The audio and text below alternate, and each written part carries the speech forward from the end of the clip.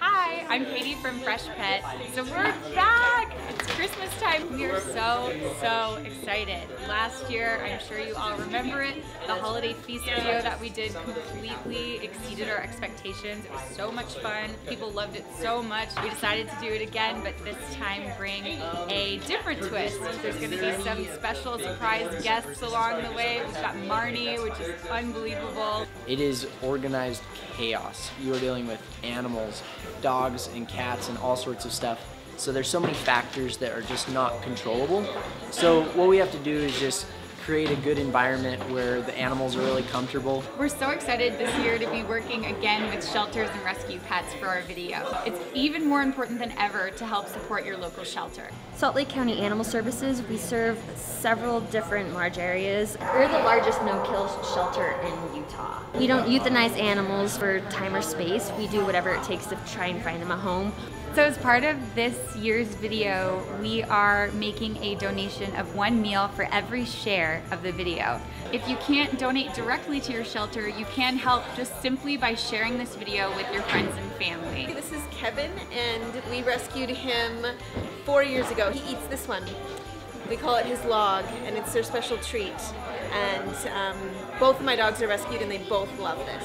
We got Redbone last year around Christmas time. She'd been a rescue. Brought her home. Our kids were so ecstatic about having her there. You're gonna get behind your dog like this, and you're gonna be the dog's arms. This costume was built to fit around the dog's neck, and then with a big space in the back for a human to fit in with him. This is Sullivan, and he is our big Papa Elf. This is Mocha, and she's the drunk elf. This is Titus.